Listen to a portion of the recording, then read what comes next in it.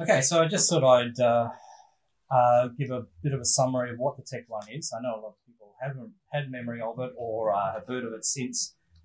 It was, I'd say, it was on a transition in the computing industry from the time when people were first learning about microprocessors and learning about and looking at things from an electronics perspective towards it becoming a computer, a commodity. Everyone's got a computer now. So as Mark said, it was his first computer. I would say that my prototype work that I was doing in the late 70s and early 80s culminated in my first computer as well. So I actually had to build my first computer. And that's the real difference. Once we get to, say, 1984 or something, there's a bit of a phase change and we get, people growing up with computers, gaming becoming a big part of their childhood, getting into software, blah, blah, blah. So that's what makes this an interesting transition from my point of view. The TEC-1 is kind of like the end of an era. But it's an interesting era as well and not always talked about. So what is the TEC-1? The TEC-1 is this. This is the original production one.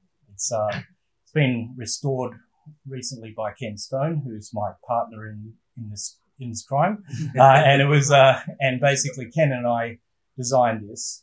It started, as I say, from prototypes that were completely done by myself. I grew up in the same street as Ken. Ken and I grew up in the same suburb, and we shared a lot of projects in the lead up. We were into CB radio, we were into this, we were into that, the sorts of things kids were into in the 1970s.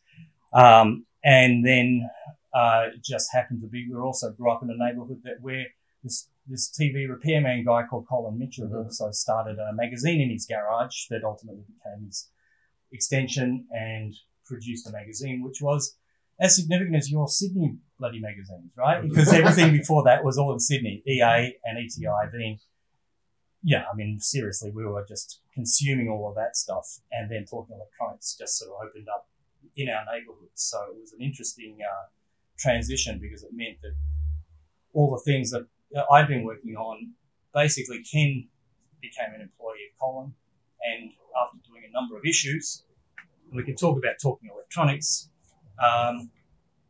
and that's sort of jumping ahead. So I'm going to start my presentation in a sec, but here's examples of Talking Electronics going back to, I've got back to issue 5. That's when I started to notice it.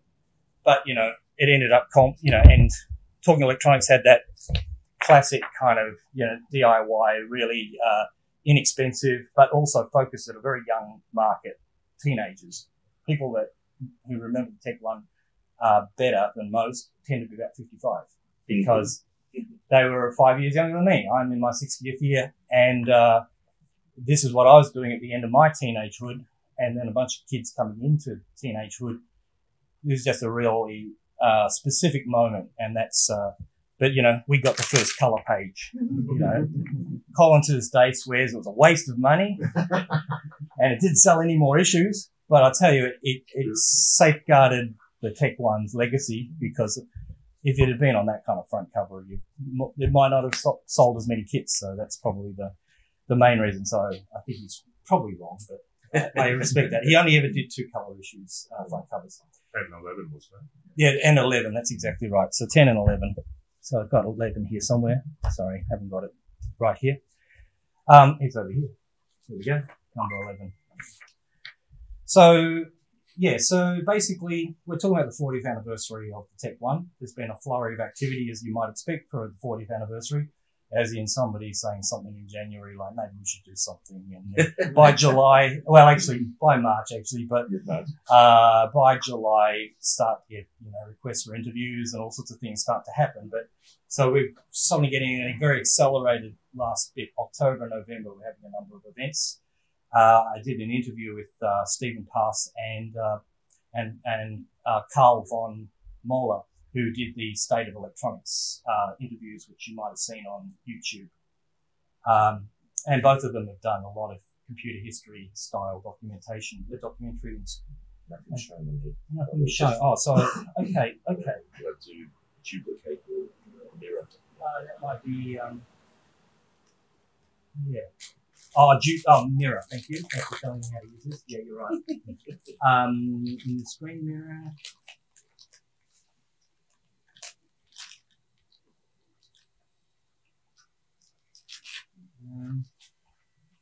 Okay. Maybe we can just drag the. Well, you can do that. But yeah, right click on the desktop and you should have preferences or. Yeah. You want to come over here, Mark? I haven't done much of this things. Displays. Yeah. Displays and range. Looks like I need to drag something into the other window. Stop.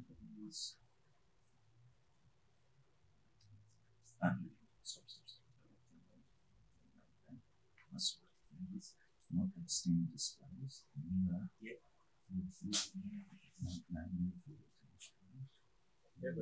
Got something? Yeah. That's good. All right. So Mac tech support. Thanks for that. I've been using Macs for about 5 years, but yeah, devices. Okay, so I just need to get back to my browser. Okay, so that was a bit of an accident. The hairdresser, I said, go for a number one, and then ended up looking like this old guy. So he looks all right. He can sport it. You know, everyone else can sport it pretty well. But for me, I was kind of like, wow, you know.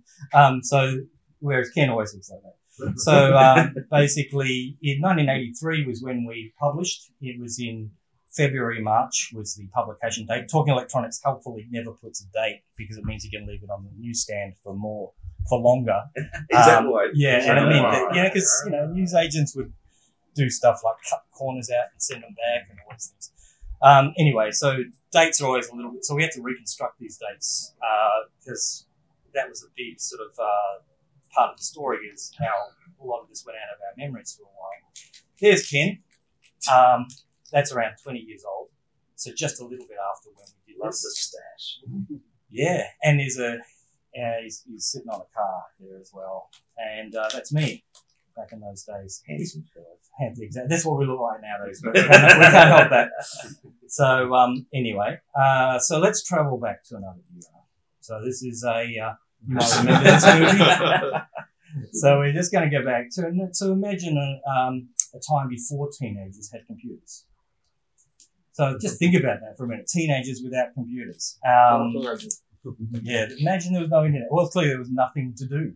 And we used to sit around like this, just waiting for something. If only someone would invent the internet. And phones look like that. And Googling looked like this. That's true. And entertainment looked like this. And, some of it was pretty good, but most of it was that. Right? So, and that's what we looked like. And no, this is not. This is just some people I found on the internet. But I thought, yeah, that could have been. And that's what food looked like. So, and gaming looked like this. Well, that's the generation I remember going to Luna Park, our Melbourne Luna Park, which is older than the city. And they would have arcades, penny arcades, all mechanical, like literally little metal things coming up and ding, blah, blah, blah, blah. A lot of actually charming machines that I presume don't exist anymore. They were a lot of fun in their own way, but gaming just started. And Pong, of course, was really a sensation. And I love this because it had no computer in it. It's all digital electronics, just gates scanning the video signal. Amazing thing. And this, which admittedly, as I say, is still cool anyway you look at it. Vector graphics is still one of my favorite sort of ways of doing graphics, and it was one of the earliest video games, was Space War, which I haven't got a shot of, but this one's Asteroids and Lunar Lander. So, this is the era, Melbourne 1978, when trams used to look like that. But, it's the Australian scene in general. We're talking about the magazines which we were reading. I just moved from Mad magazines, let's say DC Justice League of America to Mad magazine, to CB Radios, CB Australia to Electronics Australia, because I was starting to actually understand what they were talking about. All these TV repairmen, stodgy TV repairmen talking about a dry joint on this thing, But it was still very grown up. Those magazines were pitched at adults, and so they had a slightly different focus. They were pitched at people like us, but they wasn't pitched at the kids, and I was a kid at the time.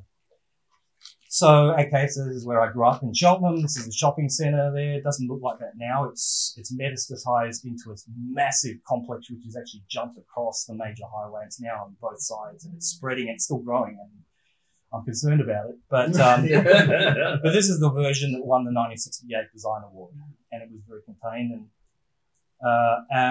And the other thing, an institution in every suburb, on station, street, whatever suburb, would be a Tandy Electronics. Yep. And while at the time we used to sort of disregard it as, the real schmick stuff was Dick Smith and then, ultimately people like Rotterdam and all those other ones.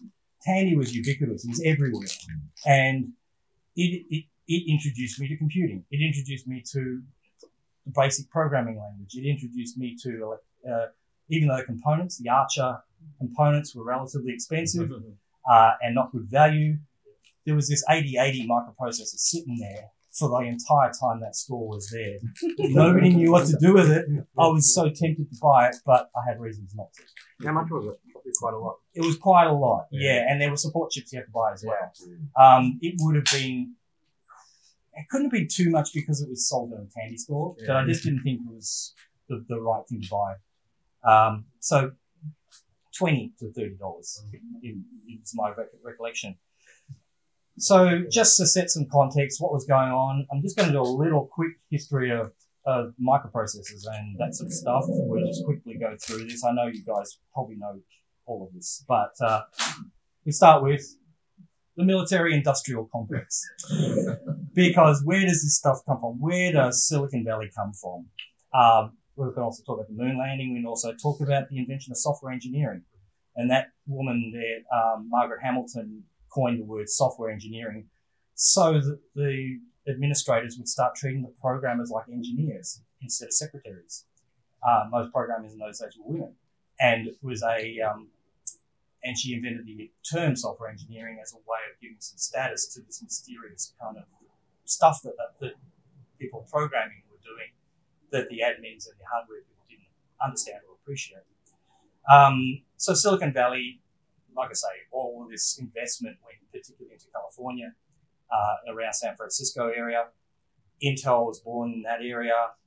This guy, Federico Fagan, or Fagani, I believe, he came from Italy, immigrated to the US. He used to work for Olivetti while he was in Italy, went across to Fairchild, and then went to Intel. He is the guy who invented the NMOS silicon chip fabrication and was responsible for the 4004, the 8008, and the 8080, and the ZM when he went off into his own. So just passing through here, the Intel 8008 was an attempt to put on a chip what was already being done with TTL logic, a serial computer, which meant it only processed one at a time. 18 pins, is that it?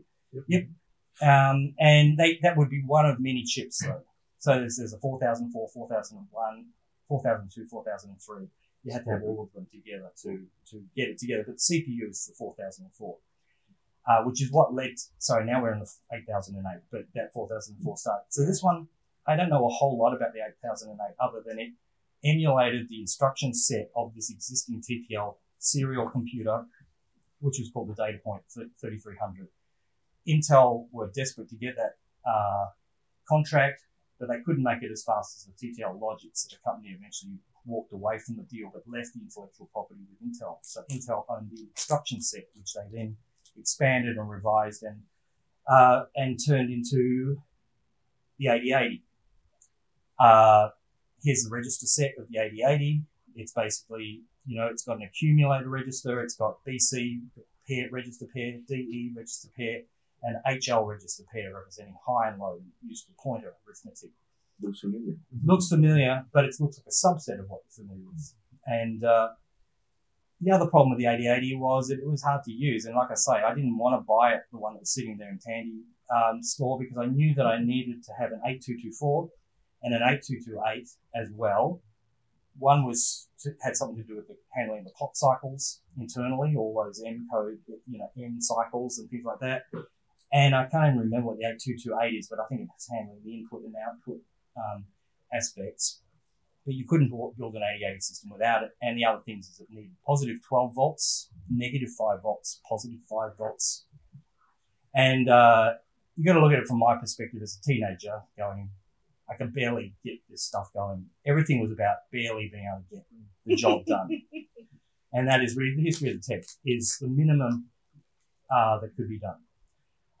Then I happened to come across, in the Tandy store, released under the Radio Shack, I think I'll come back to this, but it was written by a guy called John Titus. And he was the guy who published the first computer kit in radio electronics based around the 8080 microprocessor.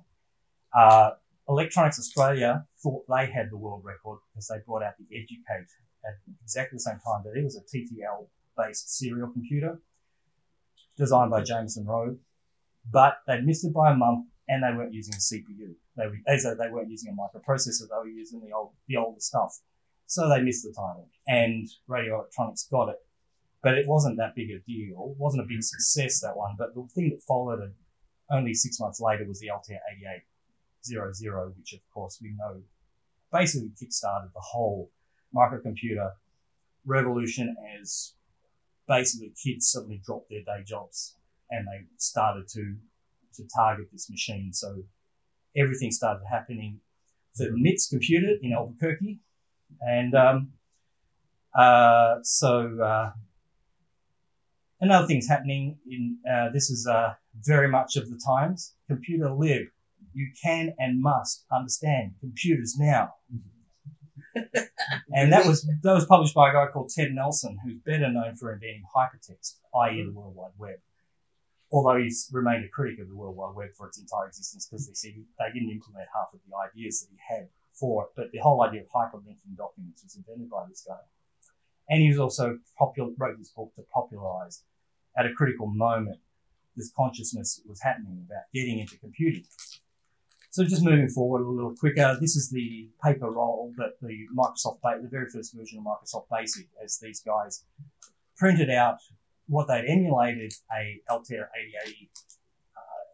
8800 on a PDP-11 or something. They just basically simulated, wrote the basic programming language, flew to Albuquerque, Better Call Saul, and then put the tape into the machine and played it into the Altair, and it worked. And that's why we now have Microsoft stranglehold on our lives ever since. Just that. But there was already inklings of opposition, and that was Tiny Basic, which was written, although its copyright is 1976, it came out around the same year, 1974. And I just love the copyright on this one. Copy left. Yeah, copy left. All wrongs written. All wrongs. And it was basically a direct comment on Bill Gates trying to, maintain his copyright. Because copyright was a very shady area in the 70s. It didn't really, they really didn't have a strong idea what software was. It wasn't until the 80s before we got actual concepts of software. When you start having to sign, when you tear open this paper envelope, you agree to an end user license agreement, all that stuff hadn't been worked out yet. This stuff was still free for it. You could basically copy everybody's stuff and not go to jail for it.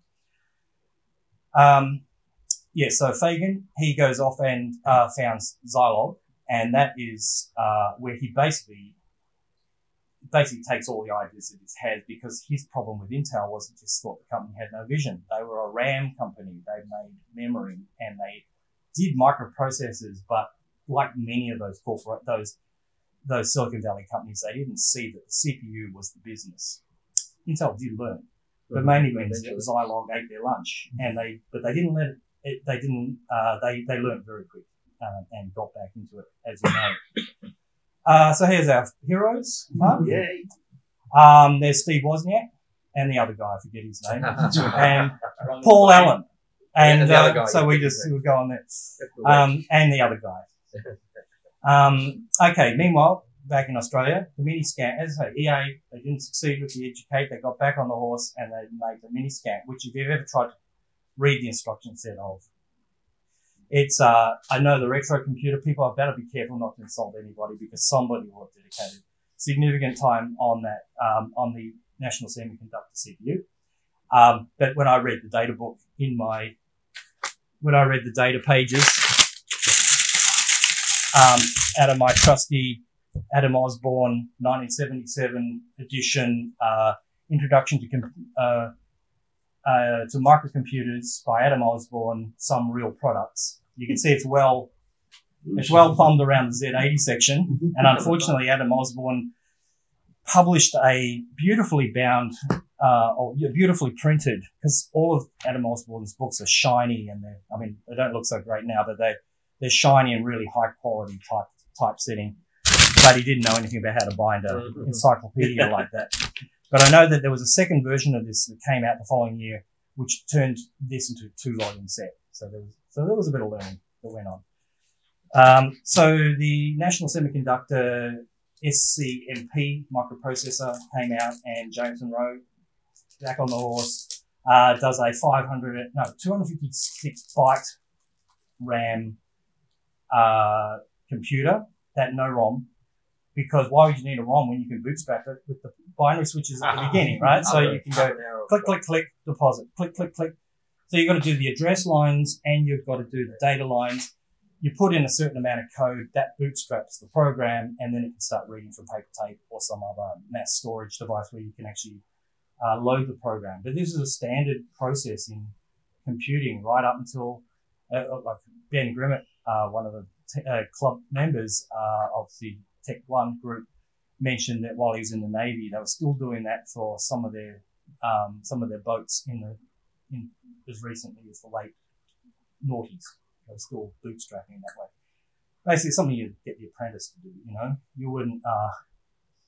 Hey son, you bootstrap the computer, will you? It won't take you too long. So the first time I actually saw one of these. One of my teachers had one of these, physics teacher. And so they obviously sold quite a lot, but to kids, and I think Mark can give the story, but basically I'm just going to quote Mark and just say that he saw one of these things and was not impressed. However, the person who was clearly programming them and getting the lights to do stuff was having a ball. It's just that it's hard to communicate to non-technical or outsiders what's going on. The TEC-1 is just at the level where you can at least play a tune. People get that. The other thing that happened around that time, 1977, we're talking about here, TRS-80 comes out, Apple II, 1978, Blondie, back to Melbourne. So as I say, the Tandy store, back to the Tandy store. I just started at this particular moment, we're talking about a period when, I started to get very involved and interested in digital electronics, but I hadn't really discovered microprocessors yet. But I was learning all of these things, counters and multiplexers and so on. I read everything by Forrest M. Min. Yeah, you know him.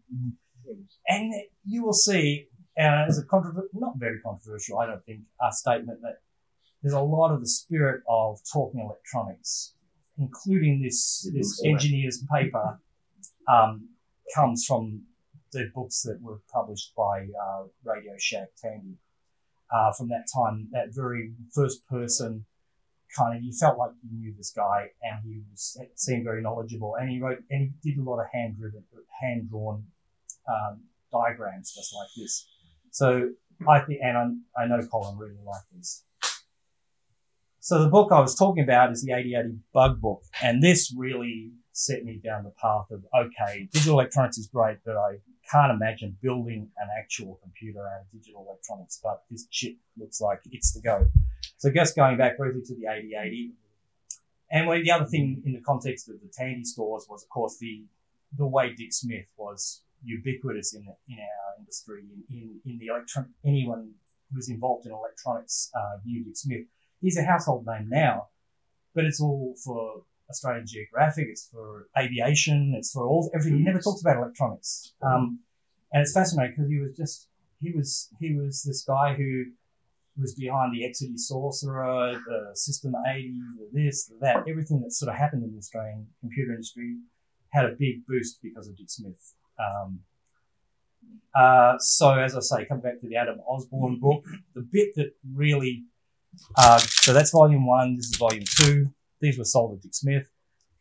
I heard for the first time about the ZX80. And at this point, I went, okay, it's two 8080s basically. It's got two sets of registers. It's got these other additional registers, IX and IY. It can automatically refresh dynamic memory, whatever that is. Like I knew about it, but I was always looking for static stuff because I couldn't manage the whole idea of dynamic memory. The Z80 CPU, it was a lot simpler and it only used 5 volts. And its clock system was super simple. So there was a lot of simplicity about the Z80. I could see I could go ahead with that. So like I say, Z80. So that's when the prototype started, and my very ever patient father would take me to all these stores. And when I think back now, he invested a lot of money. He never bought me a computer, which is what if he could have done, he could have put an end to the whole thing. But because he's an engineer as well, a mechanical engineer, and so his idea would be popular mechanics, not popular electronics. But obviously he could see what I was doing, and it was the only way it could have possibly have happened. Why the onion? It was a play on Apple. And if you think about it, there were a lot of things. There were apricots, and there were this, and there were a lot of fruit and vegetable related things. But so it's just a bit of teenage humor in a way. So the kind of books I was consuming, I haven't relocated my version of the William Barden book, which is the Z80 Microcomputer Handbook. But I did bring along the Z80 Instruction Handbook, which is a really great little book. Hard to get. There's only 2 in existence that I know of. Mark's got the other one. That's right. This is the original of mine, but this is the one that I lent to Colin and to Ken, and they photocopied. Oh, am I allowed to say? Yeah. And basically, they have a big wad of. They rely heavily on this as well. For backup purposes, right? Yeah. Well, In case the original went missing. it was a knowledge transfer, but ultimately I left the book around there for a really long time. I didn't get to the Rodney Zacks book during this time, but I subsequently went back and read it. In fact, I used it to remind myself when I started to do a bit of retro computing, which is a bit more recently. So getting back, there's a few weird choices that I used in my prototype. One of them was this 8212 Intel chip. Literally, you can blame Adam Osborne for that on page so-and-so, because I thought that's how you do parallel. So, subsequent versions, I think it was the TEC-1B, or was it the 1A? It's the 1A, which replaced the 8212 with the 273, much more logical choice and a lot cheaper. And the other issue, as I mentioned before, is RAM. That had to be static. All of the paraphernalia that's needed to deal with dynamic memory just was beyond my interest level. And so I always focused on static. The kind of static memory in those days was the 2102, and that was a 1K by 1 bit chip. So you needed a bank of 8 of them in order to get 1K. And so you'll see a lot of 1970s experiments, projects in EA and ETI using this bank of 8 chips for memory, 1K. And the ROM of the era was the 2708, which was extremely hard, again, for a kid to program because it required high voltages and you had to cycle through the entire memory space until the bits flipped. So I wasn't super keen about this, but I did actually send away some code to a mail order service that then hand entered my code. I mean, they deserved the money it wasn't many bytes, but they basically burned it and sent it back and it didn't work.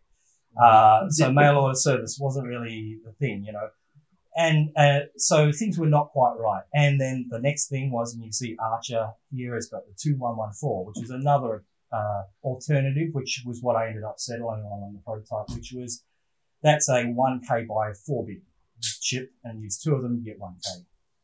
So that was fine. They used to run really hot, those chips. Then along comes the 2716, which anyone can program. You can write a programmer for it. It's not that hard. It's just, put a voltage into it and you only have to program it once. So I was hooked on that, but they were fairly expensive at the time. So just a little side thing. I don't know whether anyone remembers the 2758. It was a 1K ROM because it was actually a 2716 that had lost half of its side, and then it would have a little pin, which they didn't actually tell you was actually A10, which you would, if it was an A or a B, you would either tie it high or you would tie it low, and that would give you the working path, you know. I thought it was ingenious, and I believe they did that all the time. That was a sort of a standard way they dealt with defects. It's just shipped it with a different number and an arbitrary rule. You just tie that bit high. But basically, to program it, I had to use binary switches. So back to the mini scamp kind of approach, although it had a little counter that would then increment the address. So I always had to start from the beginning when I was doing this to make a ROM and hand assembly. So this is a real measure of what age you are, as if you even know what that is. First off, if you've done assembly with an assembler, you would be using the equivalent of $5,000 worth of software and incredibly expensive devices. So this became all possible with, say, micro:bit and so on a little bit later, but at this moment, hand assembly was really the only option, and so the first ROMs were all hand assembled. And then erased with an extremely scary UV, medical grade UV lamp, which would blast the ROMs back. And I set this up in a cupboard. Ken was reminding me about this, but basically I put some cardboard in the inside and a bit of sort of silver and stuff to kind of like internally reflect it, put the ROMs in there and sort of like leave the room, you know, and come back, and then if you open the cupboard after that, there's this pong of ozone. And it was, it was a sterilization system basically, but done in an incredibly unsafe way. The 74923, why did I use this? And this is a question I get a lot. It's a keyboard scanner chip. And if you look at the fact that we're talking about how hard it was for me to program the ROM, any bit of hardware support was welcome. So my first prototype used this chip, which is a very exotic chip, hard to get, and is still part of the TEC-1, but we are moving away from it 40 years later. But, you know, it was it made a lot of sense at the time, but probably shouldn't have gone into the TEC-1. And we just 2 7 segment displays on my prototype. Then there's steric chloride, and there's all those kinds of things. Sorry. So let's just go to Talking Electronics. Talking Electronics, as I say, had a real scrappy kind of DIY vibe about it. And if you go back and you read these issues, they're actually really well written, and they're very packed with detail. They're not full of ads. In fact, there are no ads. And they're just wall-to-wall information. They took a lot of time to produce, which is why they came out so infrequently. And Ken and Colin were the mainstay of that. But Ken was producing all the classic golden age of these, and but it did go on until issue 16, and then unfortunately had to go. 15 was it? 15. Sorry, 16 we talked about. No? TEC-1s. Oh, okay, all right. Yeah. It's going to be. Okay, yeah. So there you go. Yeah, sorry, my collection doesn't go up that high because I started doing other things by then. There's Colin Mitchell. That's a recent photo rather than an ancient photo of him from that time. And there's Ken Stone, young man. And I will send those. So anyway, the main point was Ken had been working at Talking Electronics for a number of issues, and he said it's time for us to do a computer kit. And I know just the person who can do it. So basically, we worked it out as sort of like a contract, and I basically designed the TEC-1. I was never an employee of Talking Electronics, but Ken was. And Ken took my prototype, which was as rough as hell, and turned it into what you see today, which is, you know, kind of photogenic and has a nice vibe, which has continued for all this time. It had some design goals, which I think are all laudable things. It wasn't pitched at adults. It was pitched to teach people about computers, which in practice meant children, but not children, teenagers, but it did teach a lot of young adults as well. It had to be easy to understand and had to be low cost. It had to be below a certain amount. The kit ended up selling for around $80 back in 1983, which is obviously a bit more than that today. Originally it was called Aurak because that's the kind of kids we were. And, but then Ken does come up with the name TEC-1, the Talking Electronics Computer. It's a no-brainer, but it's a good name. What is a picture of? I can't recognise it. That's all right. It's all right. Okay, so there was a TV show from that sort of Doctor Who vibe, BBC, and they did. It's called Blake's 7, and ORAC was their lovable Perspex box computer, which was did the wisecracking that kind of thing. It wasn't wisecracking, but it was the Oracle. Yeah. He was an Oracle. That's where ORAC comes from. And to me, it's not a very elegant design for a science fiction, but it is memorable. You have to be there kind of thing. One thing that came in that did make my life a little easier was that 6116 has started to become common. That's a really nice chip. It was CMOS, which meant very low power, unlike the 2114. It also, it was 2K. It was a 2K of memory and matched the 2716 kind of nice in symmetry terms. So it meant that we could ship a minimalist computer, which was 2K of RAM, 2K of ROM. Beautiful symmetry. Therefore, no need to ever decode any more address lines because who would ever need more than 4K?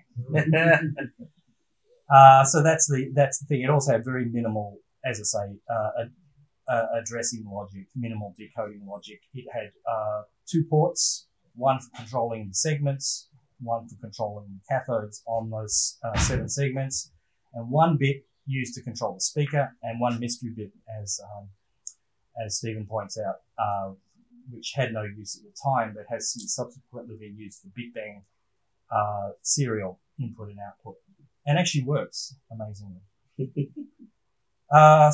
Just quoting Einstein, everything should be as simple as possible, but no simpler. And so that's what the TEC-1 was, as far as I was concerned. After sort of looking at the stuff for about 4 years, this was the minimalist configuration that I could imagine. So you can see this is the configuration. It's fairly familiar to anyone who's read the magazines. Basically, there's that says a 2732, but it's actually 2716. This is a slightly updated version of it.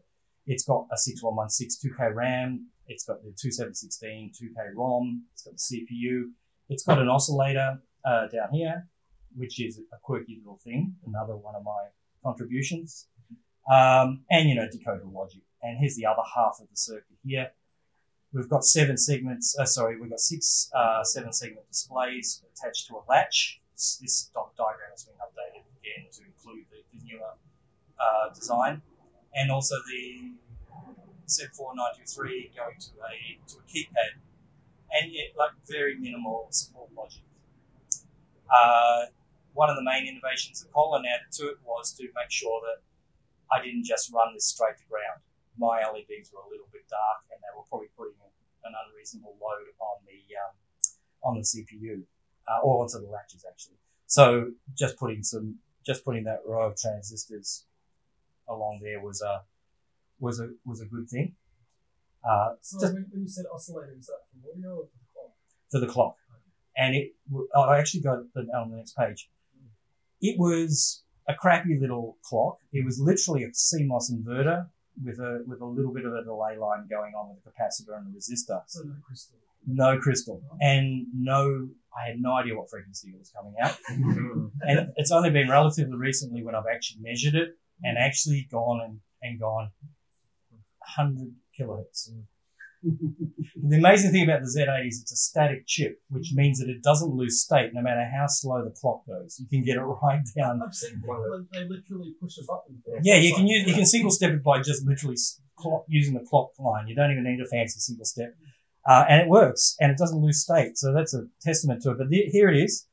It's still shipped in every subsequent one because it enables people to play the early tunes, and the games and everything have all been done on that timeline. But this is a 4 megahertz chip being run at 100 kilohertz because I didn't know how to design an oscillator. Subsequent people have moved on to using crystals, and you can definitely run the thing at 4 megahertz, no trouble at all. So that's a sort of a quirk, but it's a charming quirk. Everything about the TEC-1 is charming to me. Getting back to hand assembly and so on. So basically had to produce a monitor ROM that controlled. This is not my code, by the way. I wasn't sentimental in those days. I am now. And so a lot of things got lost.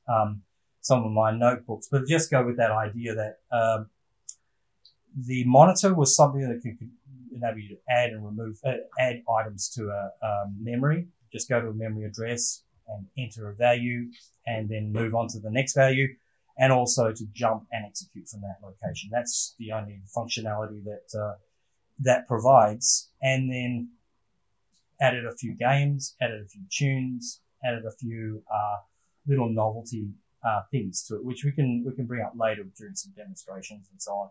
But right now, I'll just move on. That so in the summer of '83, which means really December '82, we had a working prototype, and so then we got on to writing the magazine articles, and that was really fun too, because, and this is the only issues where you see a lot of cartoons in the issues. They made sense though. No, and because see, coming out of the 70s, there were a lot of explainer books which were done as cartoons. It was the sort of style 1970s. They're sort of a hippie generation, but they did it in technical books as well. There were a lot of cartoons even in technical things. So this is explaining to people for the very first time what a computer is. You can see here, this is actually a drawing done by Ken Stone, and this is the CPU is reading a program. He's got an input port, he's got an output port, and he's also got some RAM, which is a notepad, which he's using as a scratch pad, and there's a clock, which doesn't really explain what the clock is doing, but I suppose it does in a way. And I did this picture, and this is another example. You can see the layout of the registers. You can see that there's an arithmetic logic unit to one side, the calculator, and you can sort of see that the CPU is sternly looking at the program and changing the registers. There are other bits to that, but we filled it up with lots of cartoons. So this was for a game called 23 Matches, or NIM, that it's probably the most program. That's a vast little program to win. Yes. Yeah. Well, it actually was inspired. I was inspired by a basic program I saw in a candy store, which was written for a TRS-80, and I was sick one day in bed, and then just wanted to solve that problem of how you could win 23 matches no matter what. And there is a simple trick, which I'm not going to give away, but I can beat you. What if both players have the same strategy? Do you have a stalemate? Yeah, it's a bit like noughts and crosses. The person who starts always wins, unless they're naive, which they nearly always are. But yeah, the other person can then just go, there's the point, and then they just jump in, and then it's lockstep until the end of the game, and it's But it's one of those kind of games. But I still like it. I played it with my kids. We'd go to a cafe and get those sugar sticks, and sort of lay them out, and all this sort of thing. So anyway, publication date February 1983, March 83. To be honest, I think it's one of those months. I'm feeling it was February though. It still had a summery vibe going, although March is pretty hot too. Still. Talking electronics in color, as I mentioned, that was a big deal. It didn't last. It went back to black and white. Spot color. Yeah, spot color, exactly. Which was always with spot color, but yeah. So the fallout from that, 1,000 sold. I think it was up to 2,000. It was popular, lots of builds, and was a big deal for a narrow segment of people. And there were subsequent boards. This is me drawing in style of Mad Magazine cartoonist Don Martin, who was my hero at the time, that knows. And this is the 8x8 LED display, which, you can see these are the kind of peripheral boards and projects that came out in that era. And there's been a huge explosion of things that have happened over that time as more and more people have come and discovered the TEC-1, because, so let's just sort of say that, it was the introduction of computers to many people. It was the first affordable computer for many people. It inspired many applications of the Z80 that weren't necessarily related to the TEC-1, but people got into the Z80 as a microprocessor. And it introduced me to many people over the years. And that's an underestimation of the number of people I've met through this. The basic design inspired a lot of people to enter into hardware design. I've heard people talk about how they then got into microcontrollers. One guy said that he then worked on satellites, obviously not with Z80s, but the fact that he got into hardware was through this. And then I've got a friend who's used the TEC-1 as the basis for his art installations. He then went on to develop his own quite sophisticated things built around the Conway's Game of Life idea, where he has these great big painted canvases. I wish I've got some video. I'll have to try and get some video one day. But what he did with pulse width modulation was just amazing. It's not just a boring game of life. It's the fact that he had the Z80 doing all the fades and fades, which created a very organic kind of very peaceful sort of effect. He's since tried to do it with Arduinos, and he can't get the speed out of it. And which these things are 10,000 times faster, I don't know. But using the tool chains, C and all that sort of stuff, for whatever reason, he just says that he was able to do better. He was able to get this stuff happening in 8-bit. And he was doing it in the early 90s, late 80s and early 90s. So anyway, the era ends quite quickly. By 1983, we move into 1984, and we start to talk about commercial stuff. Of course, there was always already the Sinclair's ZX80, ZX81, and then the Sinclair Spectrum. We could also talk about the Jupiter Ace and a bunch of other weird little British machines. The Americans got wind of it. Commodore Business Machines took one look at the Sinclair and said, we have to kill them. So that's where the VIC-20 comes from, and that's where the Commodore 64, which did kill them really, comes from. But the adults had already moved on, and really, I mean, so did we. 16-bit was starting to become the thing. We're starting to talk about Macintoshes, we're talking about IBM PC, we're talking about Amigas, because clearly the kids wanted Amigas because the games were better. And games were a thing by this point. So, a few moments later, so we're 35 years later, Ken gave me a call around 2016 or thereabouts saying, they're still talking about this stuff. And there are people on Facebook, and there's this thing called retro computing, and they talk about them like they're antiques. And I'm going, what do you mean antiques? These things are new, right? You can always buy TTL. You can always buy digital electronics. And they say, no, there are Chinese counterfeits, and there's this, and there's that. And I'm going, wow, okay, all right, because my intervening time was I got involved in software, and so most of my work was in the software industry, not the hardware industry. But it's fascinating because this was an eye opener that computers now of our childhood had become collectibles, and that not only were they going for nearly the same price as what they were new, they're going for significantly more. So anyway, that was at the time when I started to visit. I went to visit Ken. I hadn't seen him for about 15 years at that stage, and we just started talking about that. And Stephen Justin over there, he started a group called the TEC-1 Z80 Computer Group, and that's where we go. We started a GitHub repository where all the classic software has been stored, and also all the new stuff as well. And because we're now open source, we're not buy the magazine, not, buy my kit, do this type of stuff. It's all open source because none of us are making any money anymore. So, that's, means the whole open source thing transformed, hardware, as evidenced by the Arduinos and all the explosion in these kinds of things. So in March 2023, we announced the start of the TEC-1G project. There had been a series of models. There would be the classic ones like the A and B. I'm not quite sure about the story of the C. Does anyone know it? Anyway, a little bit after my time. No problem. You got one. So that's a classic one. Then the D is where a guy called Ben Rumet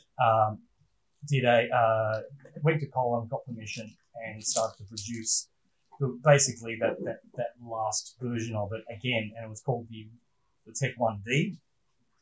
There was a board produced by Ken Stone called the 1E, and there's a few boards in existence of that one. And then there's the 1F by Craig Jones, and then the 1G was our attempt to rethink within the parameters of what the TEC-1 is. It has to be 100% backwardly compatible, but it also has to deal with get rid of some of the shortcomings, but also still run the classic ROMs without being too complex. It still has to maintain a degree of buildability. It is more complex than the original. Here's the original, and you'll see a built-up version, but here's the board. It's got about twice as many support chips. It doesn't use FPGAs. It doesn't use any thing that's not period appropriate. So while there are much nicer keys than were available in the 80s, we understand what a switch does, whereas all the chips are classic chips. So this is to give you an idea. It's got serial bit bank. It's got 32K of RAM. Can be expanded up to 64K of RAM. It's got an LCD display as per some of the add-on boards, the DAT board that Jim Robinson, who I didn't mention, added to this design in the later issue. 14 I/O ports, QWERTY interface, an expansion bus, which Mark calls the Z80 bus, but basically it's the pins of the Z80. So you can really do anything you like with it. It could run CPM, and full-size keyboard is available as well. There's that guy. And so that's a made-up one right there. And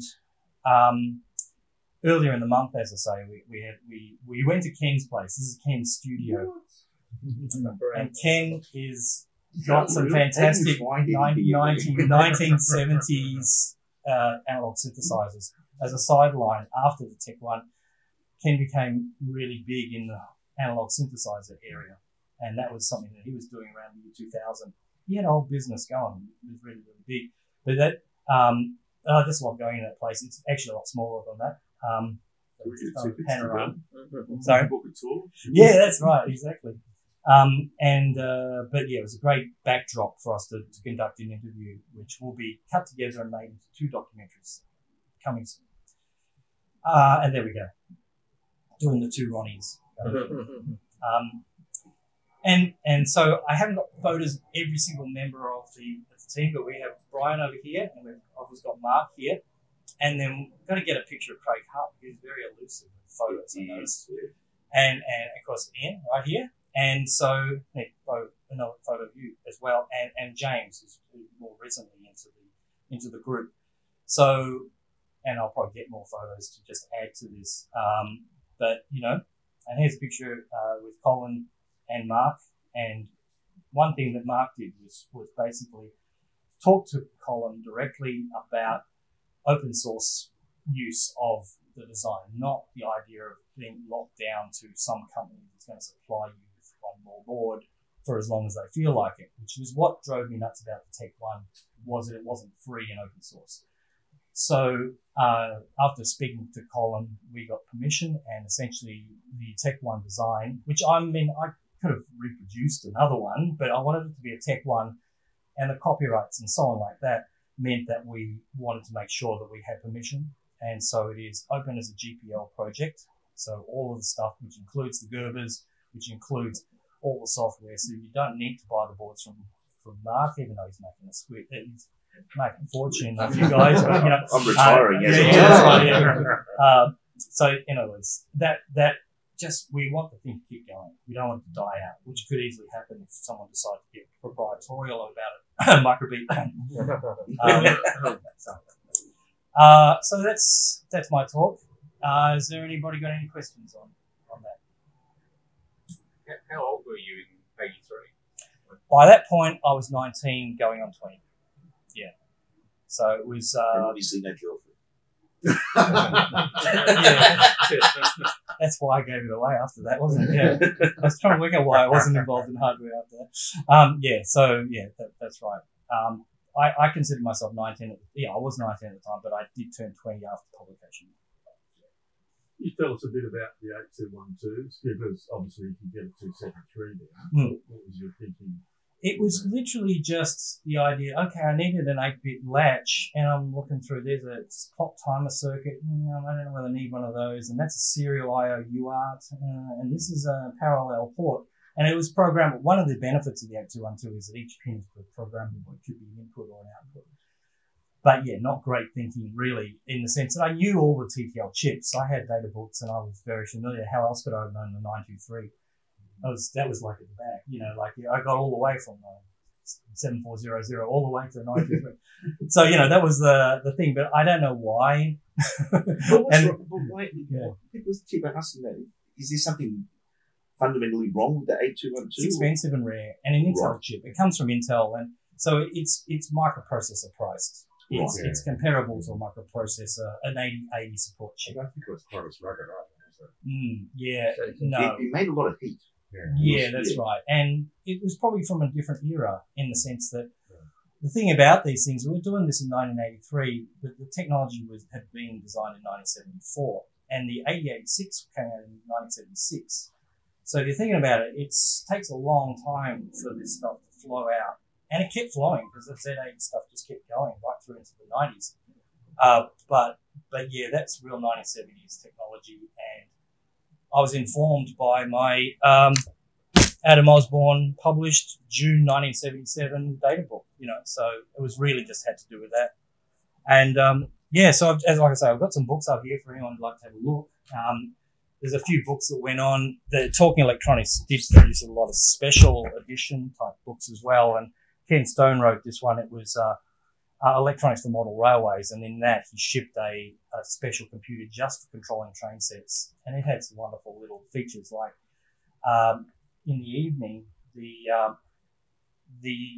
fluorescent lights in the streets of your train set would go bleep, bleep, bleep, bleep, bleep, bleep, bleep, just like real ones.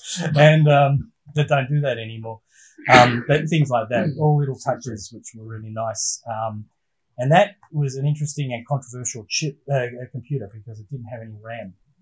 And if anyone knows anything about the microcomp, that's was the inspiration behind that. AKA the world's most hated computer. The most controversial computer Z80 computer ever made. Yeah. I called it a spike-based development. As in it didn't need to exist because to me, a computer has to have RAM. I know they had a lot of registers in there, but that's not RAM. But it was amazing. It worked. When I say spike-based, I meant not from Ken. Ken built that in an original thought, and he was just trying to do it as cheaply as possible. But the subsequent story of the microcomp and why it existed, that's for another day. Right. You did a video about ramless programming. Yeah, I've got a microcomp here, but I just keep it low. You can come up to me personally, and I can show you. Just show you. It's all water under the bridge, really. Like that's like I said before, we've got the Wombat, the Apple II clone that was eventually banned by Apple. And we have the chairman of Apple from Apple Australia from the 80s was here and he said, I'd love to chuck that Wombat in the bin. But I mean, the thing is, by now, it's also it's worth having these things so that we remember the stories, Of course, it's no history, right? Because people want to remember why was it a big deal, because it's just worth having them here so people can see it, and then you can tell the story about it. Indeed. For a lot of us, it's history that we can see. Yeah. I have one question. DAT board, was that you or someone else? That was Jim Robinson.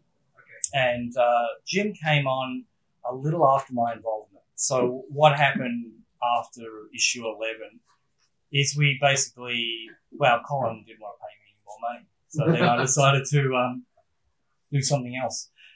So that meant I didn't have any involvement. But Ken kept working there. And so Mon 2 was written by Ken. And then subsequently Ken moved on as well. Jim Robinson was never an employee of Colin. He was, he owned the DAT board, and I'm not sure how that worked, but maybe it was just a bit like my situation. It was probably a cash thing, or I know that he gave Jim a lot of advertising space and ability to sell his products within that issue. So he wrote that, and he also wrote JMON, which makes use of that. And that was, the most advanced of the monitor ROMs up to that point. We now have a more advanced one. But the point was that, Jim, who I've never met personally, but I have spoken to through the internet, and he's based in Geelong, I think. Anyway, he also donated the source code to JMON into the system. The DAT board then went on to become the basis on which we built it into the main board. The most important parts being the LCD display, but also the BitBang serial. So those things, you can do more sophisticated serial with a special UART chip. We've got examples of that with the 6850. But you can actually do an amazing lot of normal sort of telecommunications using the BitBang, and the DAT board was the start of that. And he also added tape, save, and load, which we don't really care about. But there were several innovations that Jim brought to it, because again, the TEC-1 was his first computer. And he was just that little bit younger. And so the next generation came through. And then, of course, the last of those was Craig Hart, who became an employee and an apprentice of Colin. And subsequently, he worked with Jim. But that's kind of the story after Ken and my involvement. Yeah. So that's probably it. I'm happy to talk afterwards and coming up and take a look at some of these books if you're interested in a bit of 70s John, stuff. As a thank you for coming up here, and it's a big effort. I did actually get some special edition of the TEC-1 board printed in matte black and gold ink on there as well. So I want to present that to you. Thank you very much for coming up. Now, of course, there's minimums of those prints, of course, which I do actually have number 3 and 4 here as well. While we're during lunch, you'll get a raffle ticket for every Sangha that you buy. You get a raffle ticket, or you can buy the raffle ticket itself. All proceeds are going to go to the ACMS, for putting this up and the wonderful service that they do. I really very much do appreciate what the ACMS are doing for the Australian computer history. So that's one. And then the second one, we're going to have, if you don't win the raffle one, the second one, we're going to have a blind auction. If you don't win, keep your tickets right on the back of it saying, hey, what is your maximum amount that you want to pay for the very exclusive version of it? And the highest bidder wins. Again, proceeds going to the ACMS. So, right. At that, we'll have a break for lunch. Yeah, so do you think it's time for, we'll do the lunch break, we'll get the barbecue going? Yes, please. Okay, great, yeah. Yep. All right. Thanks, people. So, break for about 40